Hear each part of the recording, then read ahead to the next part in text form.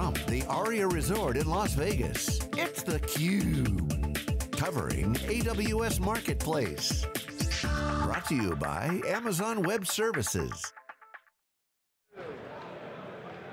Hey, welcome back everybody. Jeff Frick here with theCUBE. We're at AWS Reinvent 2018.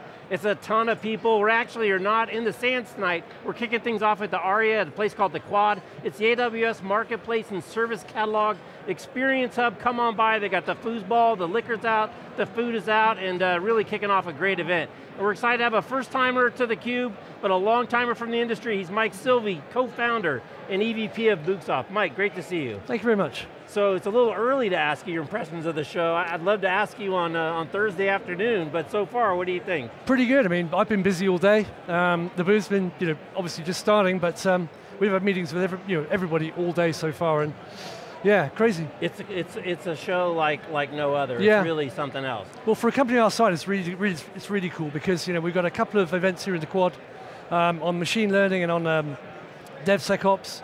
We've got our booth. We've got people being people you showcase elsewhere, and yeah, no, very cool. Right, and you're on theCUBE. And we're on theCUBE. Oh. I'm on theCUBE, hi. Yeah. So for people that aren't familiar with Moogsoft, give us just kind of the quick overview. Okay, yeah, so we set up the company to really help transform the economics of the digital migration. So what we mean by that is that, it's well known, all the statistics show that the more you move to modularized software and take advantage of the cloud with agile, the more costly your operations costs are. In other words, your developer productivity goes down because they spend more time doing operations than they do developing. So what we're here to do is make sure that our customers, who are all major enterprise corporations, they've got a hybrid world of major enterprise on-premise and then their cloud transition. We're making sure that they can transform, stay agile, but while increasing the developer productivity and reducing their operations costs. It's as simple as that. Right, but you're coming at it from a kind of a different perspective. We talked a little bit before we turned the cameras on. You guys are investing really heavily in core technology. Yeah. Not necessarily building a big sales force or building a big marketing department, yep. Or really core technology. So I wonder if you can kind of talk about that strategy and your pursuit of really going down that path. Yeah, no, fair. So, I guess it comes from our background, I mean, if you look at our history, we did MyCommute, well, SunNet Manager, as you mentioned earlier on, that's a long way back. I'm very old. We did MyCommute years ago at a time of the client-server transformation. We did Riversoft at the time of the dot-com boom, the move to root cause. Today we're in this digital transformation where single faults no longer cause issues. It's a combination of faults over here and micro changes over there that lead to some kind of service or capacity degradation that leads to customer impact. And the problem our customers have is detecting that impact before their end users are impacted. So, our perceived competitors out there, folks like Splunk and ServiceNow, no investment in IP. Really, they're trying to take old technologies and old techniques to solve a problem that they just can't solve. What we've done is invested in unique IP for that problem. So far, 44 patents at this time. We've invested in a huge number of PhD scientists to achieve what we've done. And we've developed some specific technology around machine learning, AI, collaborative and social operations to really give you that economic value. Right, because your mission is really AI for IT ops, right? Exactly, that's right, perfect. Off the website. Nice. Yeah, so really what that stands for is earlier detection of actionable issues. Now, on that case, there's an airline that is American that I can't mention, so you can't use it on camera, who last year had a rather public outage. So they had a 6-hour outage where they were unable to schedule flights because the ground handling software failed. This year they have Moogsoft, and our software detected an incident that they could action earlier, resolve before it impacted their ground handling system. And if they realized if they hadn't got, if our software hadn't shown them that issue, unknown, they would have had a 4.5-hour minimum outage of flights across the US. That's expensive. So, quite expensive, thank you. So early detection, fewer actionable issues, so you think across DevOps teams, one DevOps team has an issue, normally the rest of the teams are impacted, they all spend time investigating.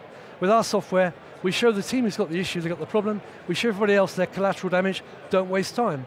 So we improve the productivity there, and then we help them remediate much earlier without customer impact, so there you are. So, we're here at the AWS Marketplace experience, so it's a mouthful. But I'd just love to get your perspective on, you said specifically, you guys are targeting a lot of investment in IP. How does partnering with Amazon in the marketplace enable you to really build a company differently than, as you said, back in the old days when you didn't have really kind of a distribution opportunity like this? No, good question. So I guess we started the company as an on-premise product, and we, as I said, targeting very large corporations. So the kinds of customers we have,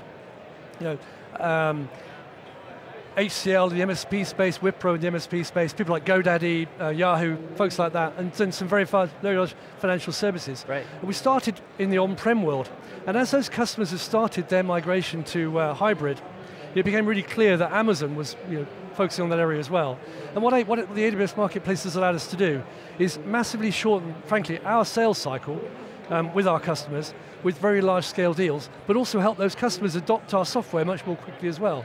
So it works really well for Amazon, works really well for our customers, and works really well for us. Right. Earlier value, much bigger customer adoption much more quickly, and the marketplace benefits because we help those customers transition over to the marketplace much more quickly as well.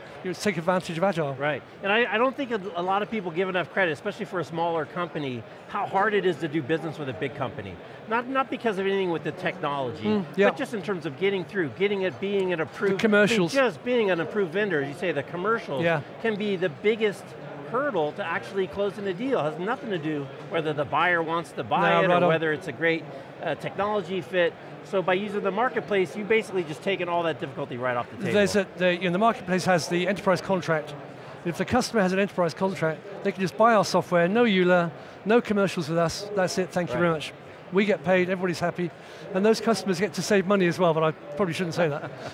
And then just, how's it been working with Amazon as a partner? Well, some people are scared, they're like, they're so big, and if they find something they like, they're just going to, roll it up in the big machine. But so how's it been working with Amazon as a partner? Quite amazing, actually. I don't want to get too sycophantic with Amazon here, but firstly, we're a tiny company, really. We're 200 people. Okay, we're selling above our weight, I guess, in the customers we have.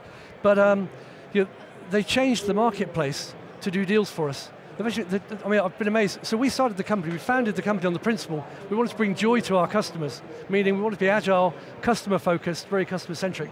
I've never met a large corporation like Amazon that is so customer focused. So with particular customers we've done marketplace transactions, very high value, very large scale. Amazon's changed the marketplace in hours to facilitate those deals for the customers. In terms of the engagements we have with the CloudWatch team and the CloudTrail and the AWS Systems Manager teams, they're working with us on product changes to help those customers for us. Right. It's really, really cool. So yeah, totally different experience. Something you don't expect from a very large corporation. Well, I think it's great because you have alignment because they really still care about the customer first. They probably love having you as a partner, but not before they like the customer. So it sounds like a good symbiotic relationship. It's been really good. All right, well, Mike, I'm going to track you down on Thursday night and get your press into this show. Super. Because you're going to be blown away. Thanks for taking a few minutes of your day. All right, he's Cheers. Mike, I'm Jeff, you're watching theCUBE. We're at AWS Marketplace and Service Center Experience Hub at the Aria. Come on by.